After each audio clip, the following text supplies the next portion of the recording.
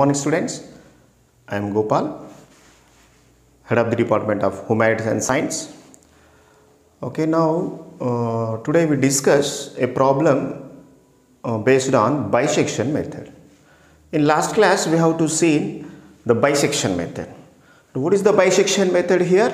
The bisection method is used to find algebraic and transcendental equations solution or zero or root. Okay, so in generally the bisection method we have to find out here. Already I am written here. So find out the interval in which the root lies by using trial and error method. Okay, here we have to find out that we use that type of the concept here. Means f of a and f of b both are opposite signs, so definitely one root is in between a and b. We use that concept. So here the given problem is find a root of equation x square minus 4x minus 9 equal to 0 using bisection method and correct it into 4 or 5 decimal places or 3 decimal places. Means we have to take after the point 4 points. Okay, yeah, we will see in last in conclusion. Yeah, let f of x, we assume this is f of x, left hand side, f of x equal to x square minus 4x minus 9 equal to 0. We have to find the interval in which the root lies by trial or error method. What is the meaning of the trial or error method? Here we have to substitute. Now that is when we have to substitute x equal to 0. So we get minus 9. When we have to substitute x equal to 1, here x equal to 1, here x equal to 0. When x equal to 0, we get negative value. So when x equal to 1, we get negative value. So when x equal to 2, we get a negative value. So when x equal to 3, we get positive value. So therefore, we consider this interval. Which interval? 2, 3. So why? Because f of 2 we have the negative value, that is minus 9, and f of 3 we get positive. So therefore we consider the interval 2, 3 means a root lies between 2 and 3.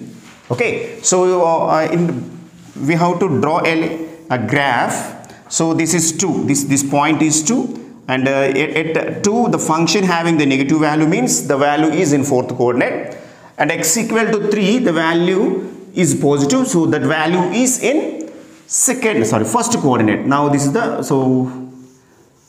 this is the graph. For example, this is the imagination, not it is a perfect graph, but we have this kind of graph. So means here f of 2 having the negative value and f of 3 having the positive value. So definitely one root in between the interval 2 and 3.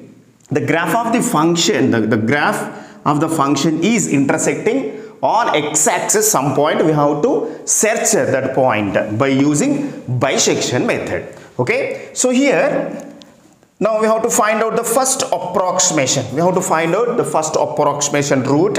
The first approximation is denoted by x1. x1 equal to 2 plus 3 by 2. So this is equal to 2.5, and at this point we have to find out the function value. Yes, we have to find out the function value at this x1. What is x1 here? x1 equal to 2.5. Yeah, what is the function here? The function f of x equal to, now the question is, this is x power 3. Please correct this one. X cube minus 4x minus 9. So therefore x cube 2.5 whole cube minus 4 2.5 minus 9. Yeah, now the root lies between 2 and 3. So therefore the first approximation is x1 equal to 2 plus 3 by 2 means 2.5. We have to find out function value at this root. So therefore f of x1 is not equal to 0 means, so here x1 equal to 2.5 is not a root. But what is this value? This is negative. So negative means at 2.5 the function value is negative. Right, so this is the first approximation. Now coming to this interval, the interval is 2 to 3. So this 2 to 3 is divided into two parts. This is the first part and this is the second part. When x equal to 2, the function value is negative. When x equal to 2.5, function value is negative. So therefore, the root not lies between in this interval. And so we delete this interval. Now we consider 2.5 to 3, means at x equal to 2.5, function value is negative. When x equal to 3, function value is positive. So therefore, the root lies between in this interval 2.5 and 3, and we have to find out the next approximation.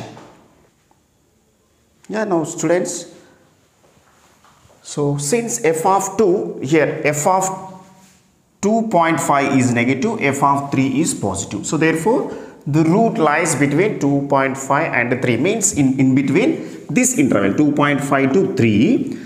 Okay, then the second approximation, we have to approximate the next root.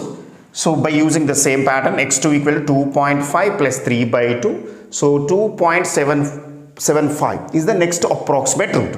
Now we have to find out that value, means function value at that point 2.75. So therefore, f of 2.75 equal to, we get 0.7969. So which is positive. So therefore, this is 2.75. So at this point, the function having positive value. So means again 2.5 and 3 is divided into again the two intervals.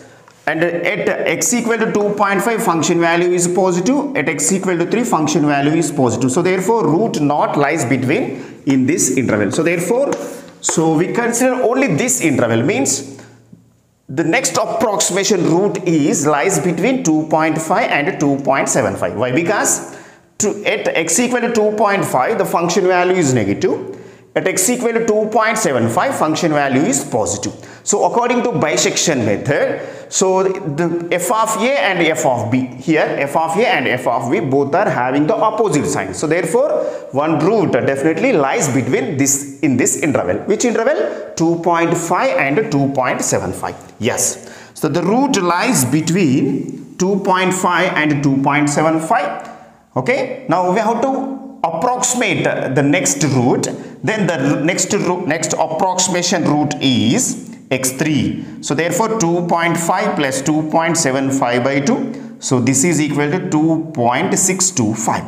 And at this point, the function value, what is the function value here? This function value is negative. So therefore this is, yeah, now this is this value is 625. At this point, the function value is negative. Yeah, this function value is negative. So therefore, the root not lies between 2.5 and 2.625. The root lies between 2.625 and 2.75. Yes. Now, what is the next approximation? The next approximation root lies between 2.625 and 2.75. The student, yeah. Now the root lies between 2.625 and 2.75, and I am reconstruct this graph. Okay, so 2.625 and 2.75. At this point, the function value is negative. At this point, the function value is positive. So what is the next approximation here? So the next approximation of the root is x4. 2.625 plus 2.75 by 2, this is equal to 2.6875, and we have to find out at this point the function value which is negative. So therefore the point, this is the point 2.6875. At this point the function value is negative. So therefore, so now this interval, now the root lies between 2.6875 and 2.75. Okay, so why? Because here both values are negatives. So therefore, root not lies between this interval. So that's why we consider only this interval. So now definitely one root is in between 2.6875 and 2.75.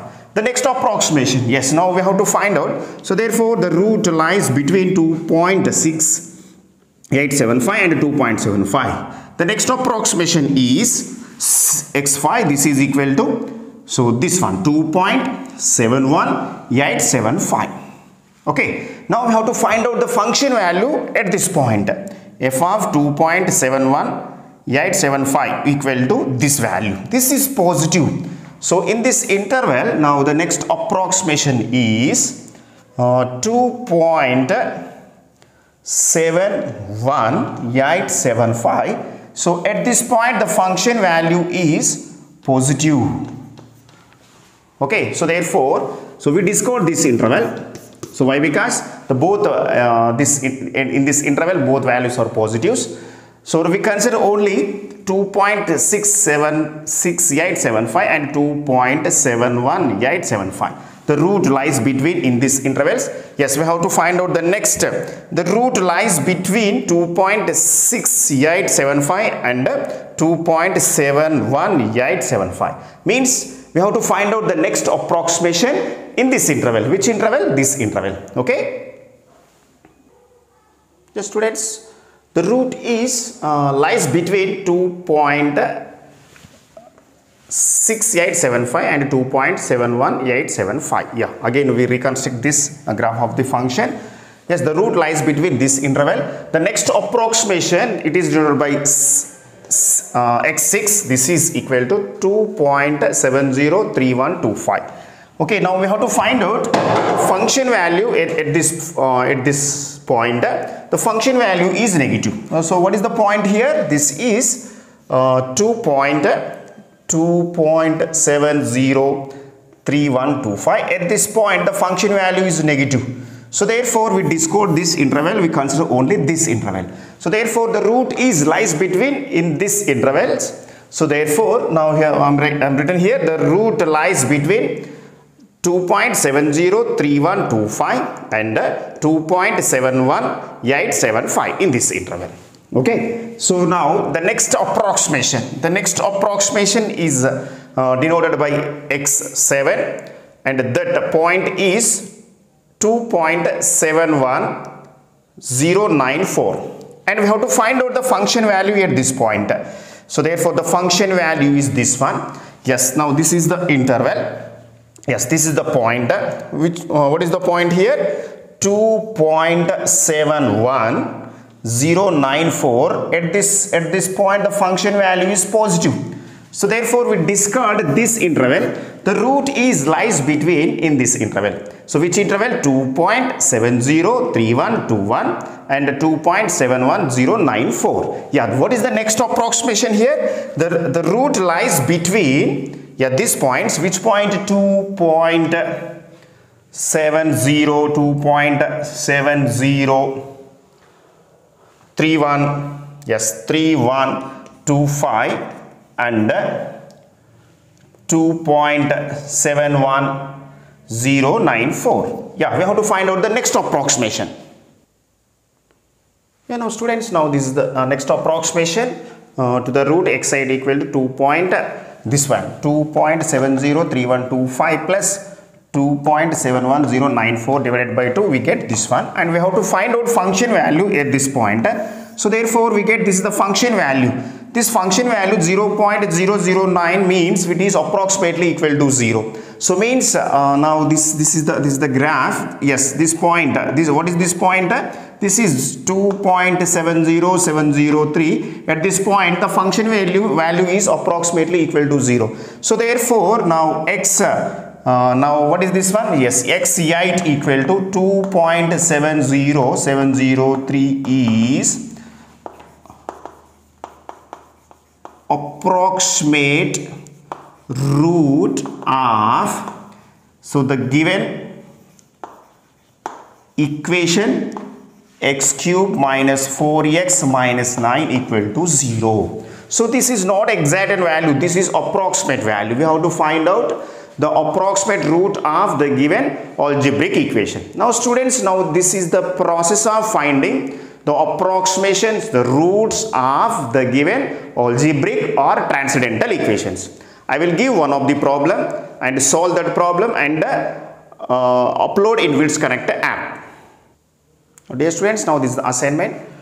Find a root of the equation x cube minus x minus 1 equal to 0 by using bisection method, and find a root of the equation x e power x minus 1 equal to 0 using bisection method. So first one is the algebraic equation, second one is the transcendental equation. Now this is also the same process. We have to substitute x values and we get approximate values. Okay. Now thank you students. Now we shall discuss the next method, regular falsi method, in next class. Thank you.